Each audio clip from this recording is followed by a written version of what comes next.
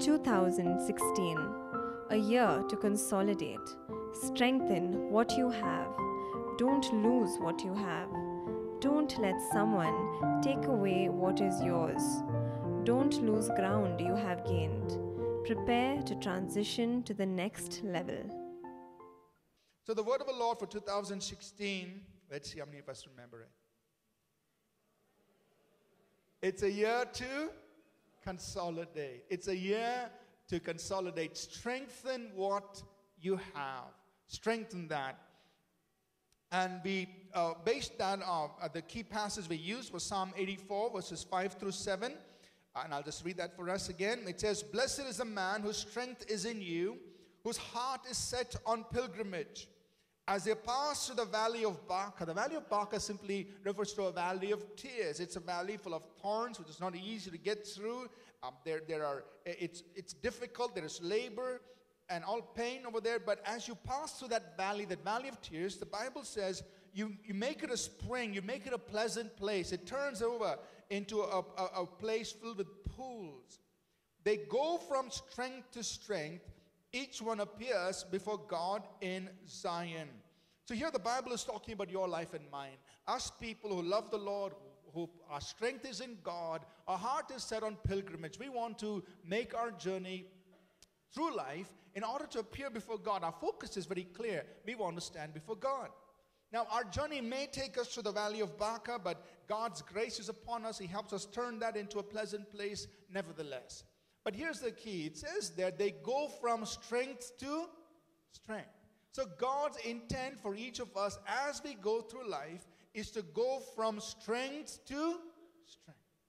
From one place of strength to another place of strength. Go from strength to strength.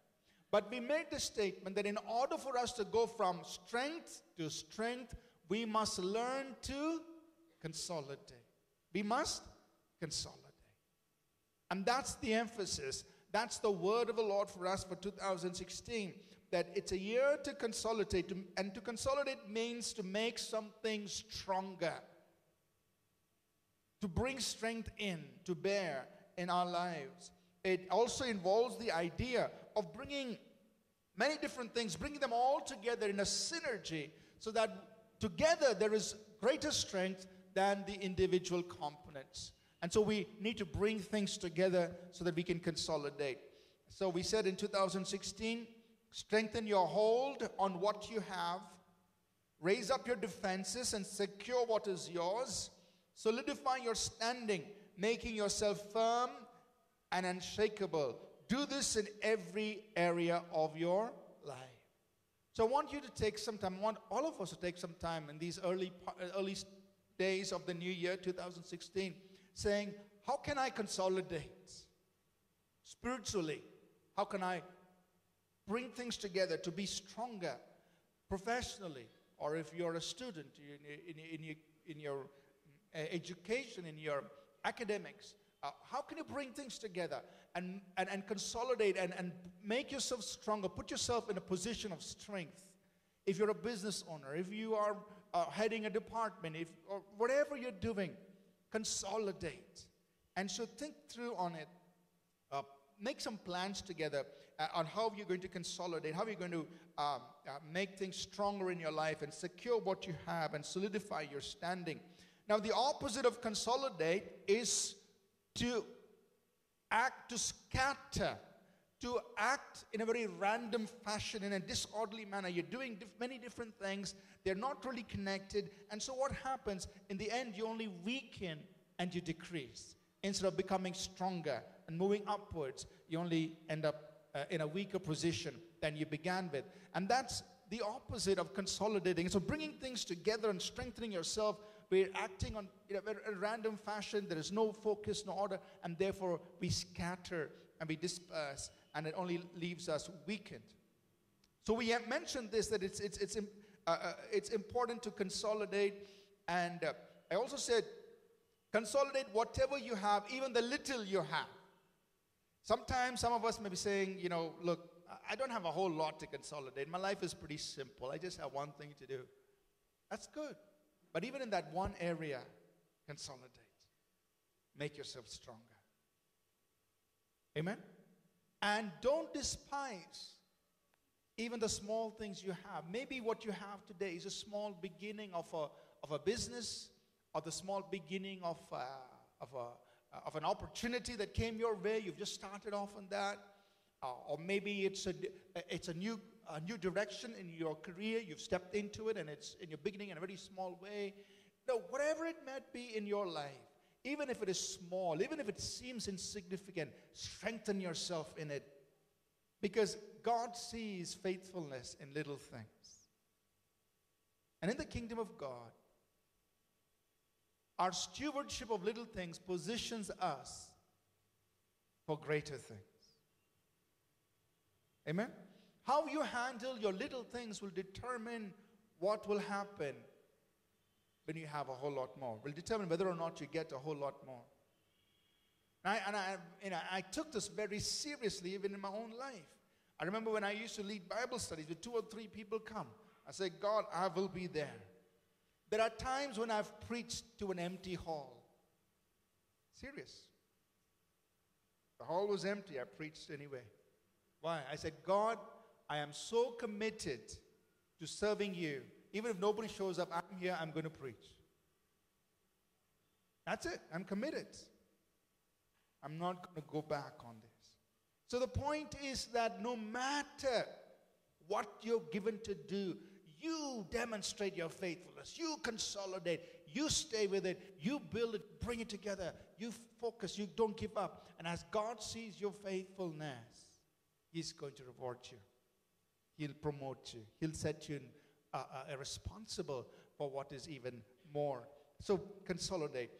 Now let's just talk about why consolidate and how do we do it. And I'll just go through this message very quickly. Why do we need to consolidate? Number one, so you don't lose what you already have. Whatever God's already given to you, bring it together. Tighten your hold on it. Don't lose what you already have. Right? And whether it's in every area of your life, strengthen. You don't want to lose what God's given to you right now. And especially concerning spiritual things, consolidate spiritual truths. Hebrews chapter 2 and verse 1 says, let us give the more earnest heed to the things that we have heard, lest at any time we let them slip. Pay close attention to things you've learned.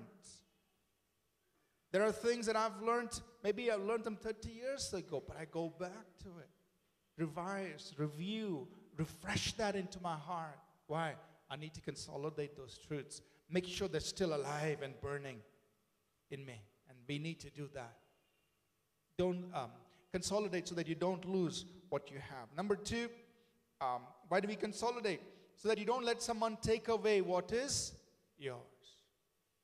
You don't want somebody to come in and steal what God has entrusted to you. It's in your hands. You're a steward of it.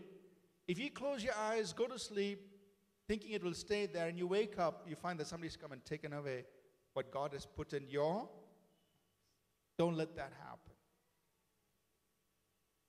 We also know that there is an enemy, and that's his main job. The thief comes to steal, kill, and destroy. And usually the thief comes when we are unaware of it. He's not going to send you an email saying, I'm coming tomorrow at 10 o'clock, be ready. No, he comes when we are unaware, when we are asleep, when we think everything is okay. That's when he breaks in. That's when he comes to take away what God's entrusted to us. So consolidate so that you don't lose what God has put in your hands. Secure that. The enemy comes to steal the word that we've been hearing, the word that God's been putting in our hearts. The enemy wants to take it away. Why? Because if the word remains and it produces, we are going to become that much more useful and effective for the kingdom of God. But if he can steal that word out, the very thing that God wants to work with and through in your life and mine, the word, he takes it away, then we are losing out on what God's depositing in our life. So protect the word. Go back to the word of God. Stay with the word. Number 3, why consolidate? So that we don't lose ground we have gained. Now, you've made progress to a certain level. Don't lose out on that. Consolidate where you've come. So whether it's in your profession, whether it's in your spiritual life, in every area, consolidate the ground you've gained. We use this the story of King Benhadad and King Ahab of Israel. This is from 1 Kings, the 20th chapter. In 1 Kings chapter 20, we have this story of Ahab, who was the king of Israel at that time. And this chapter, in the beginning of the chapter, we read about King Benhadad, the king of Syria, who comes against Ahab. And at that time, the prophet comes to King Ahab and says, "Now, king, here's the enemy coming against you, but you go fight. God's going to give you the victory." Of course, King Benhadad, the king of Syria, he comes with a lot of pride, and he speaks all kinds of rude things against King Ahab. But the prophet encourages him. So they go out, they see great victory. And King Ahab is very, successful in that first battle. But then the prophet comes back to him, and he says in 1 Kings chapter 20 and verse 21, he says, and verse 21 says, "The king of Israel went out and attacked the horses and chariots and killed the Syrians with a great slaughter." Verse 22, "And the prophet came to the king of Israel and said to him, 'Go strengthen yourself, take note, and see what you should do. For in the spring of the year, the king of Syria will come up against you again.'" So he's saying, you've got victory, but consolidate. Strengthen yourself. Sit down. Think through. What should you do? Because the enemy is going to come back again. See, sometimes when we have victories, we tend to forget the lessons we're supposed to take from those victories. We get so caught up in the celebration, in the excitement, in the thrill of the victory, we forget to consolidate those lessons. What did God teach me? What did I learn about God? What did I learn about walking with God? What were the key lessons that helped me gain this victory? Those are the things you need to sit down and write. Journal it if you want to, or somehow record it in your spirit, so that you don't lose those lessons that you've experienced through that victory. Every victory should prepare you for the next battle. You should be positioned. Put yourself in a better position to face another battle, because battles are sure to come. Are you all with me so far? Yeah. So consolidate that and don't lose the ground you've gained. Now, what happened? Sure enough, in the spring of next year, King Benhadad came and attacked King Ahab again, a second time. And the prophet came and once again said, you go into battle. God's going to give you the victory. He went out into battle. Sure enough, he gained victory. But when he captured the king and some of his key soldiers, what did they do? They played a trick on Ahab. They flattered him. They came to him and said, "Oh, king, we have heard that you and your people are very kind, very merciful people," and all that. And they just flattered him. And so he said, "Oh, yeah, we're supposed to be very kind, very merciful." So he let them go. And the prophet comes back to King Ahab, and here's what he says in verse 42. "Then he said to him, 'Thus says the Lord, because you have let slip out of your hand a man whom I appointed to utter destruction, therefore your life shall go for his life, and your people for his people.'" And the king went home very disappointed. I mean, he had the victory, he just didn't finish it. 3 years later, Ahab died at the hands of the Syrians. The very people that he could have killed turned around and killed him, destroyed his life.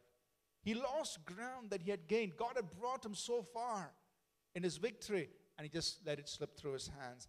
And I want to encourage you and I that we shouldn't let that happen to us. Consolidate the victory God's brought into your life. Don't lose ground. Number 4, why should we consolidate? So that we are ready to transition to the next level. When we consolidate, we are ready to move up. God takes us from strength to strength, from glory to glory, from one level of faith to another. But in order for us to move to the next level, we must consolidate. So consolidation is not inactivity. It's not like, I sit down and do nothing. No, I'm very busy bringing together to bear all that God's put in my life so that I'm preparing for the next level, for the growth, the expansion. Consolidate everything you receive at each new level, the revelation, the anointing, the experience, the impartation, so that you can use that as your stepping stone into the next level in God. So let me quickly talk to us about how do we consolidate? How do we prepare ourselves to bring strength, to bring everything together so that we can strengthen ourselves to move up? Number one, we said, reflect on your victories. Victories that God has brought in your life. Take time to draw lessons from that. Reflect on your victories. Don't just, like I said earlier, don't just enjoy the celebration. That's wonderful. But think through, what did I learn about God? What did I learn about walking by faith? What lessons can I take from these victories? That's what David did. When he conquered the lions and the bears, that prepared him to face Goliath. So you make a choice. You do your best to draw lessons out of every victory that you've gained. Secondly, learn from your struggles. So we all go through struggles in life. We all go through difficult things in life. But pause and say, God, what can I learn through this? Maybe there are things I need to change. Maybe there are things that I need to correct in my life. Maybe there are mistakes I made so I don't make them again. What can I learn? Learn from your struggles. When you and I can learn from our struggles, it puts us in a position of strength. The next time we face challenges, we know how to overcome. We know how to go through it. We know how to press past those things. Number three, refuse to tolerate what weakens you. So guard your life. Are there things that are weakening you, that are actually taking strength out of your life? Sometimes it could be sin. Sometimes it could be fear. Sometimes it could be the wrong kind of thinking, the wrong ideas. These are things that are actually weakening us. Get rid of those things that weaken you so that you can move to a new level of strength. Are you with me so far this morning? Yes, in case your neighbor's sleeping, say, hey, this is not New Year's service. This is not New Year's. All right, I'll be done soon. So, refuse to tolerate what weakens you. We talked about the people of Israel, how they came so close to entering into the land of Canaan. They were on the east side of the river Jordan in a region called Kadesh. And God said, I just want you to search out the land and then cross over. But fear held them back. And they were on the banks of the river Jordan, but because of fear, they spent about 38 years just going around the mountain range, around and around for 38 years. Fear kept them from stepping in to what God had for their lives. It just robbed them of the strength they needed to cross over. So don't let fear hold you back. Don't let sin or any other thing in your life that hold you back from where God wants you to go. And number 4, we said, do away with the unnecessary things. So sometimes in life, it may not be things that are wrong. It may be things that are right, but they're just not needed in your life. Need to get rid of it. Meaning you take a stock of things that you're doing. Where are you putting your time? How is your time being used? Or what are the kind of people you're spending time with? It may not be very bad people, but if that is not necessarily helping you move towards where God wants you to, maybe you and I can make some changes so that we can move forward into greater fruitfulness. And Jesus put it like this in John 15, verse 2. Every branch that does not bear fruit, He takes away. And every branch that does bear fruit, He prunes it that it may bear more fruit. So the pathway to greater fruitfulness is pruning. Pruning means cutting away things that are unnecessary. You get rid of those things. It takes us into greater fruitfulness. Lastly, we said, wait on the Lord for strength and wisdom. You ask the Lord, give me strength, give me wisdom so that I can consolidate. How can I strengthen areas and things in my life? Psalm 27:14, wait on the Lord, be of good courage, and He will strengthen your heart. So in closing here, let me just remind you the key points here, and we close. In 2016, consolidate, strengthen what you have. Strengthen your hold on what you have. Raise up your defenses. Secure what is yours. Solidify your standing. Make yourself firm and unshakable. Don't lose what you have. Don't let someone take away what is yours. Don't lose ground you've gained. Get ready to transition to the next level. How do you do this? Reflect on your victories. Learn from your struggles.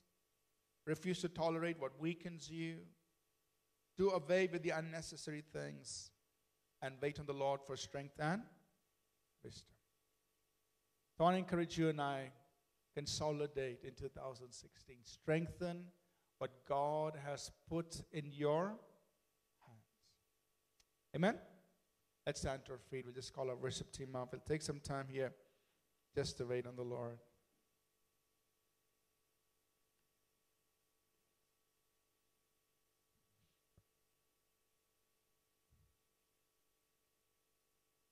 As we take these few moments, and maybe you've already done this over the last couple of days, where you've taken time to reflect on what we heard as the word of the Lord, and you've prepared in your heart and mind saying, okay, God, these are the things I'm going to do to consolidate.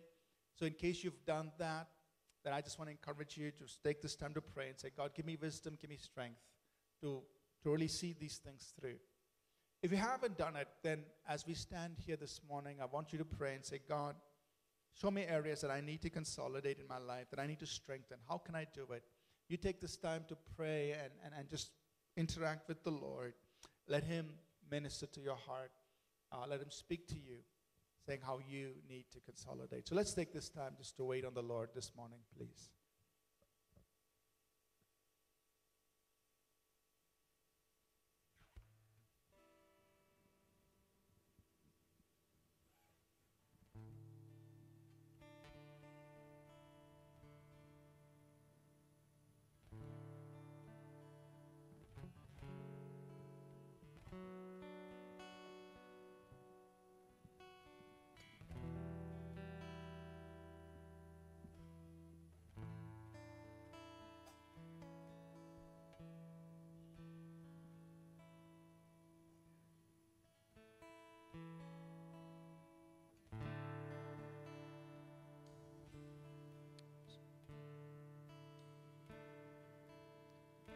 He's able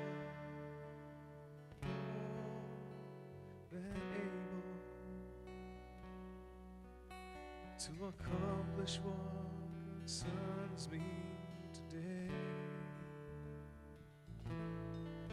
He is able, more than able,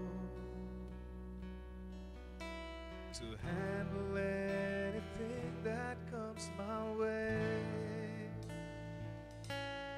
He is able, more than able, to do much more than I could ever dream. He is able, more than able, to make me what He wants me to be.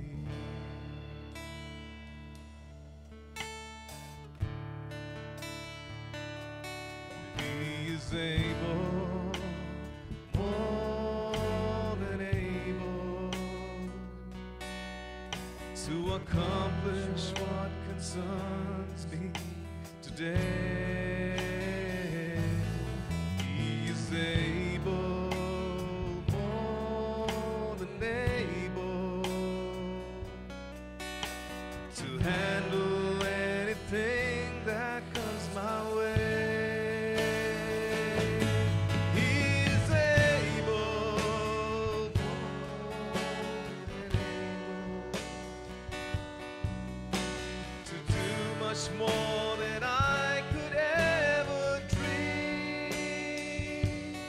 He is able, more than able, to make me what He wants me to be.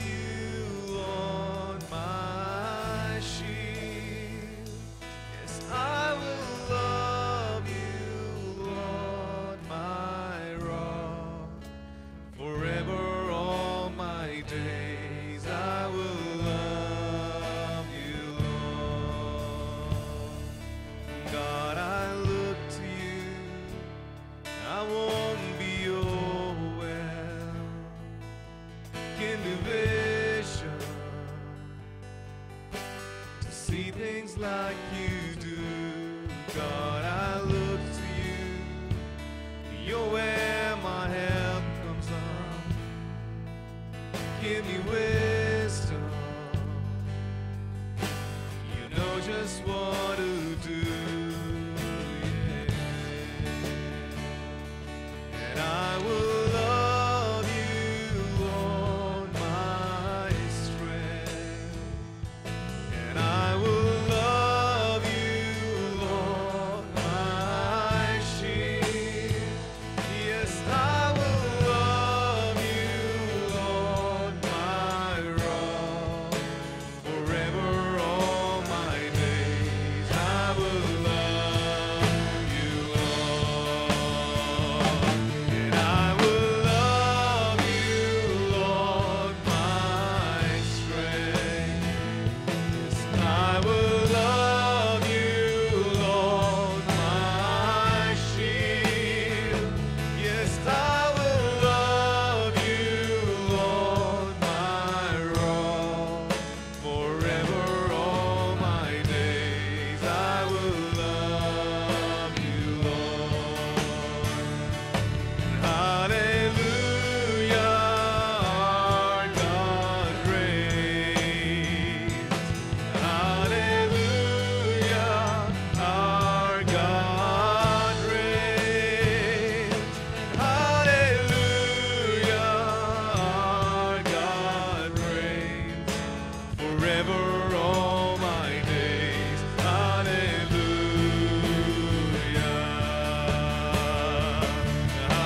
Hallelujah, our God reigns.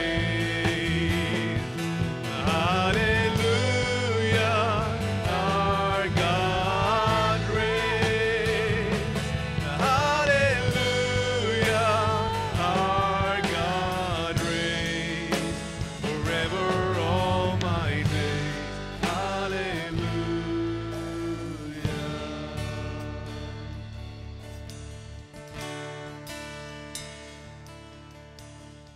Dear God, Father, even as we stand before you, the beginning of this year, we just pray for the empowering of your Holy Spirit upon our lives. Father, that you will pour out the spirit of wisdom and understanding and revelation, God, in each of our lives. That by the wisdom of God, we will know how to consolidate. We will know how to strengthen what we have. We know how to bring things together. So that, God, we can prepare for the next level, that we'll be ready to move up into what you have in store for us. I pray for the release of wisdom and understanding, Father, in each of our lives.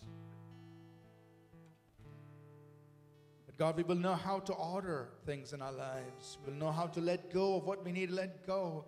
We will know how to set aside things that need to be set aside, so that we can consolidate. That we can go from strength to strength in each and every area of our lives. We just thank you, Father. Thank you.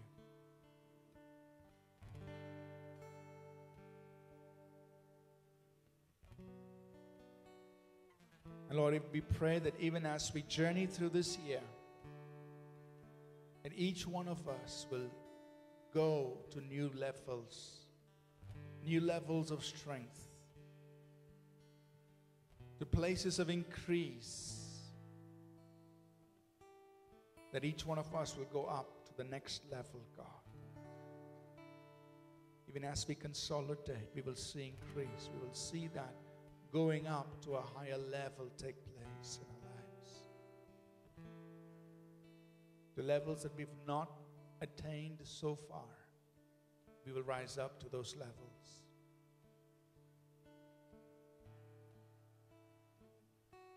Bring us, Father, to places of higher honor.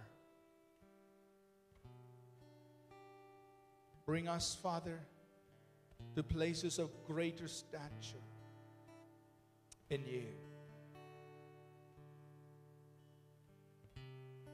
I pray that that will take place in each of our lives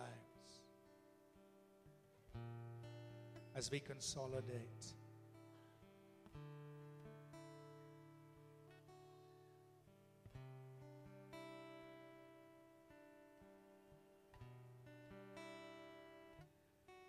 Thank you, Father.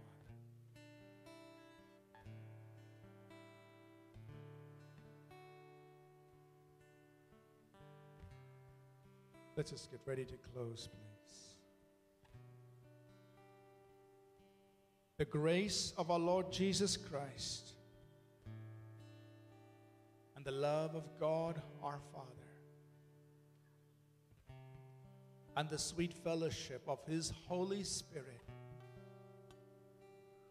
be with each one of us always. In Jesus' name. Amen. Amen. Amen. God bless you. Thank you so much for being here this morning. See you again Sunday. Continue to grow from strength to strength. Continue to consolidate. Amen. God bless. Have a great Sunday. Thanks. We trust that this message was a blessing to you. We'd love to hear from you. You can email us at contact@apcwo.org. Also, visit our website www.apcwo.org for additional resources. Thank you for listening, and God bless you.